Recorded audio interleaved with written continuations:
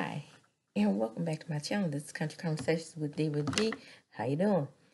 This is going to be my episode review of Love and Marriage Huntsville, season whatever, we don't really know. We just guessing. So I say season 6, season 6B, episode 23. Child, you know. What is the name of the episode, huh? Because I know it's about Mel and her rebirth and something about Rodger this, Rodger that, something like that. Okay, so we're gonna move on. I'm not gonna just like study the name like that. We're gonna check that out in the description. Cause it's just like this was a good solid episode. However, I got my cabbage over there cooking. I'm about to have me a good old Sunday dinner with some cabbage and some cornbread. Yes, I say corn. Because this is Country Conversations. How you doing? And on the mother winter. Let's get started. Okay, so the episode starts with Sexy Chris and Dancing Nell. Again, down at this club called Reflections, I believe it was. And child, nobody can have peace without talking about motel, hotel, right? They get through dancing, and living it up or whatever, and enjoying each other. However, Nell's got to bring the mess, don't she? Starts it off, fletch. That's how she do fletch, I don't mind her doing no fletch like that. Except, I think that Martell is having an issue with us still being friends with Martell. I mean with Mel. And Chris says, say what? You got an issue? What do you mean? Well, when he brought the wine over, he was talking smack, telling me about her infidelities, telling me that I was always on her side when she did things to in the marriage and she was unfaithful. I don't know anything about that now, Then he started off calm, and then his voice elevated a little bit. And Sexy Chris said, huh? Not my wife. And she was like, yeah, I mean, he was really perturbed. Because, I brought up about the name change, and I was going to the event, the name change event. And he was like, oh, yeah? Well, after that, I think me and Motel Hotel, we're going to have us a conversation. Nell says, well, yeah, I think y'all should have a conversation. But he's accusing me of never holding Mel accountable. And let's say, what are we holding him accountable? What are we holding Mel accountable for? We're going to stay friends with both of them. There's nothing wrong with that. And then she said that she told him, she said, I told him that, she's changing her name. That's her thing. She's changing her name to be reborn again and, to release herself from all those old demons that you put up on her. You know what I'm saying? Yeah. And then she was like, but if we get a divorce, hell, I'm keeping this name because I earned it after 30 years. Oh, yeah. So, in the next scene, we get to Stormy and Tiffany. Tiffany. Mr. Tiff, if you will. Tiff Town. And Storm was like, I'm telling you about the issues that was going on with Kiki and Letitia. And in many ways, I feel like you are not impartial when it comes to Kiki. Why?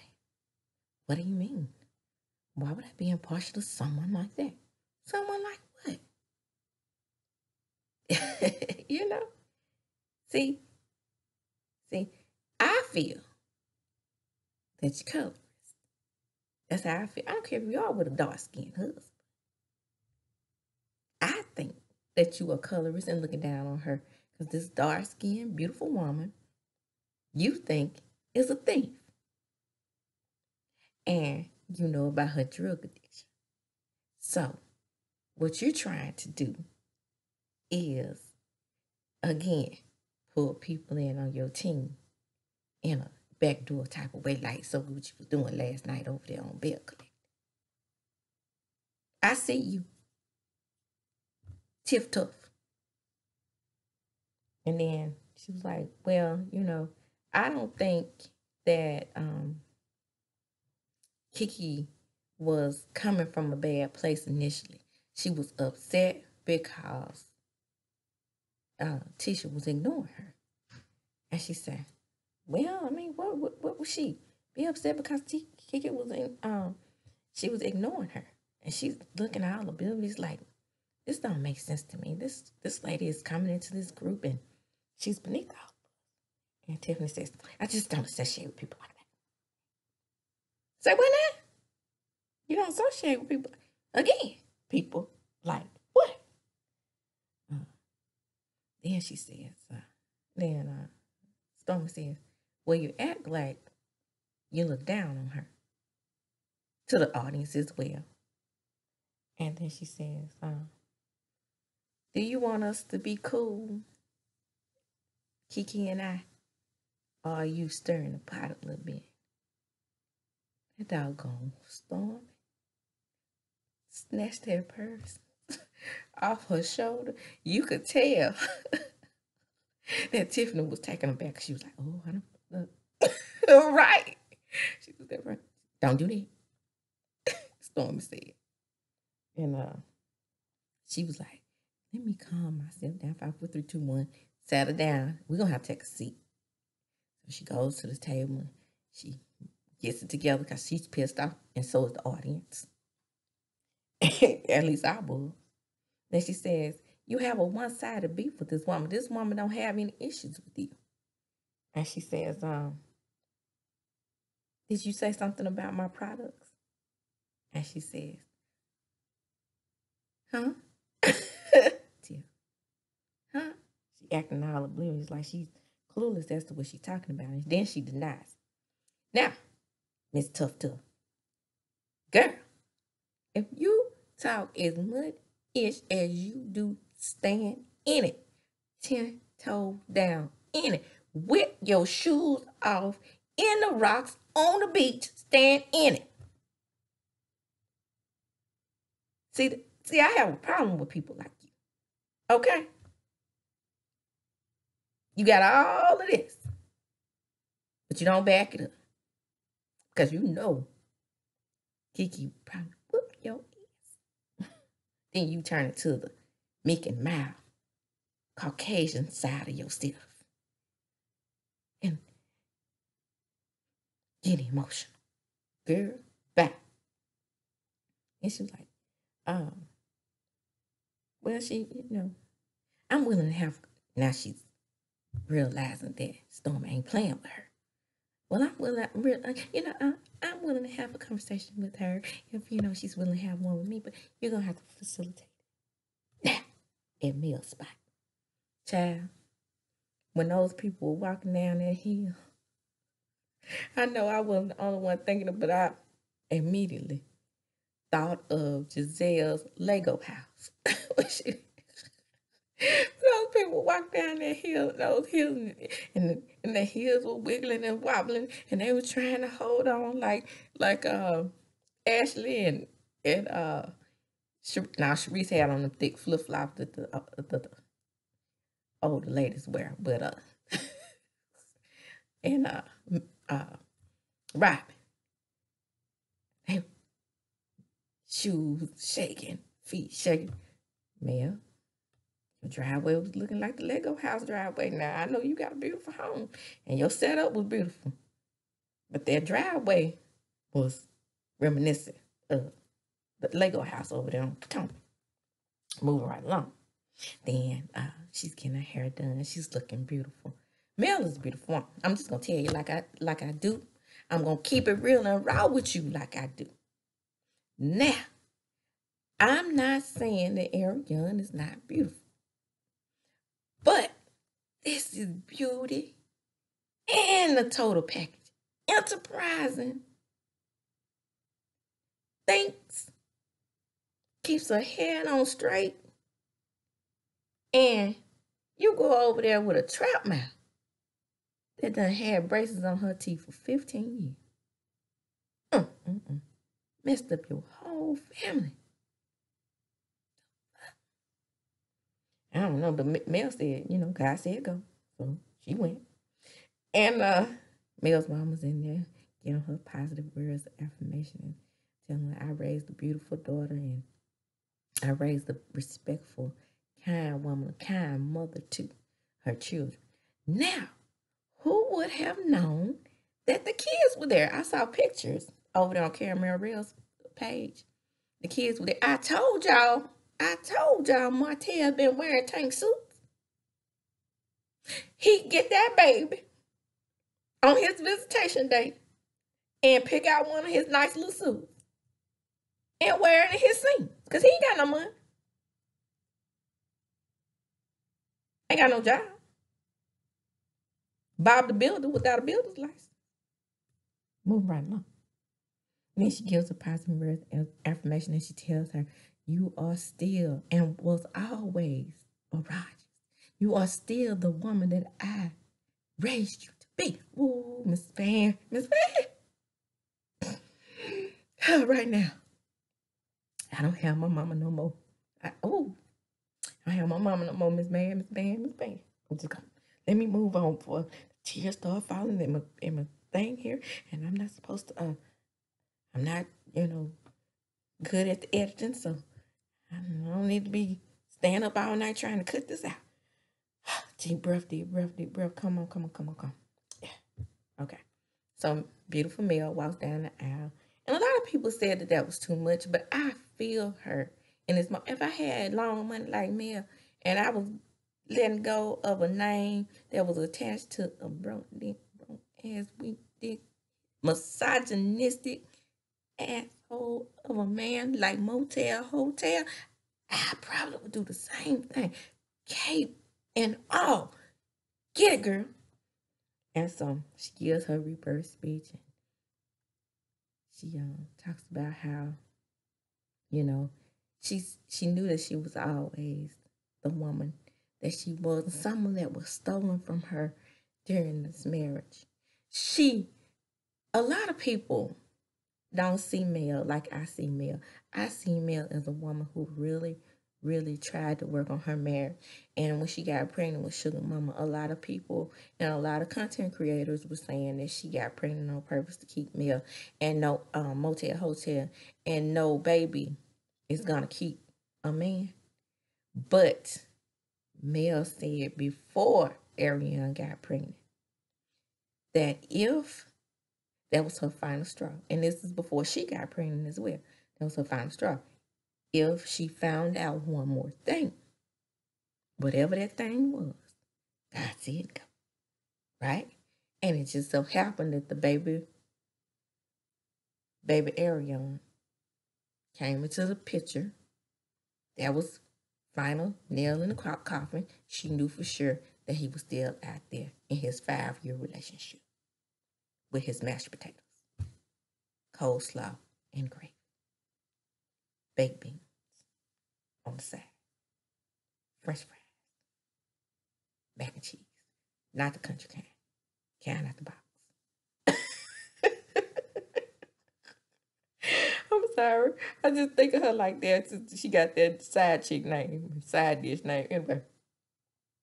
And then the preacher, he blesses her with his speech, and then, he pretty much has her. That's what it looked like to me, like a marriage ceremony. Like she married herself and married to her original name. Now what Mel gonna do if she get married again? She gonna keep the name Rodger. Anyway, next. Oh, Nelly. Mel, I saw Martell the other day, and he came over to the house. Nell got the rest. He came over to the house, and, he was talking about your name change ceremony. Say what now? Now, that's why I posted on my Twitter page. What was the reason? Because I couldn't figure out why you were bringing that up to him.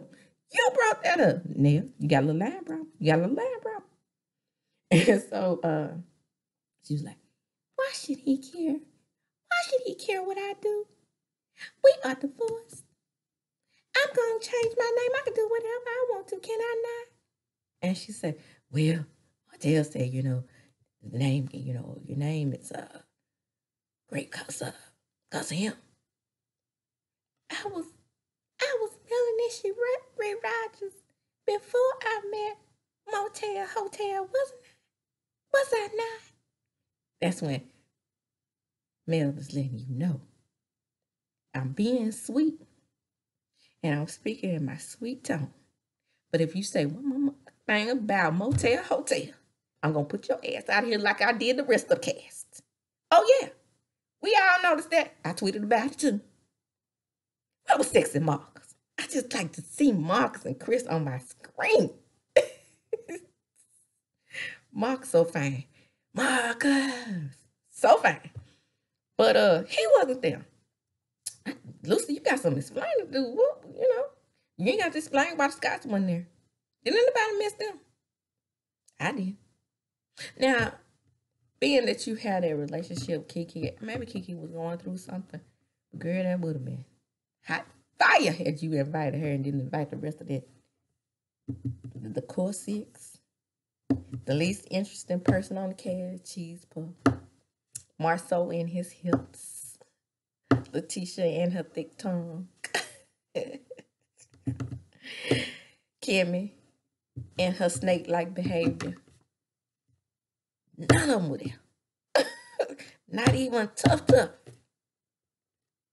Stormy wasn't there. Next thing, let's go on and lead the rebirth ceremony. She got her name back. Let's go. She was getting a lot of speeches and accolades. Let's move on to the next scene with Miss Stormy and her CFO. The little CFO was cute too. Yep. So they meet and he's telling her about that business is back on the uptick. Now he's patting himself on the back. Did you notice that? He calls her me. And then, Stormy's like, well, I was going through some things. I was on bed rest and people were taking advantage of me, signing and forging my signature to things. And I had it rough.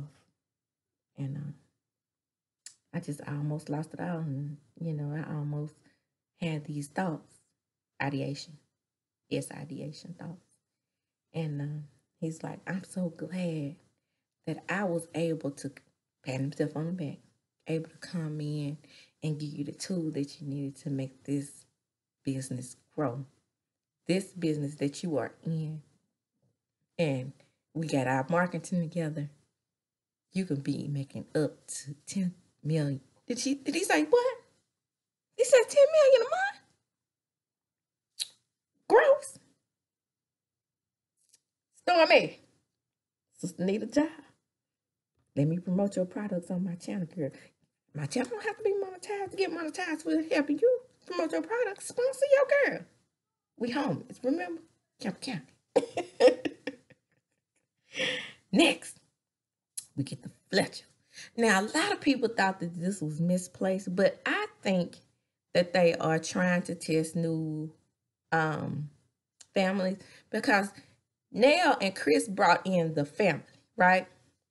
And not really so much as Tough and Lewis. Tough brings the mess, and that's about it. But we get business with Chris and Nell. We get family with Chris and Nell now. We get them, showing us their relationship. They are open, right?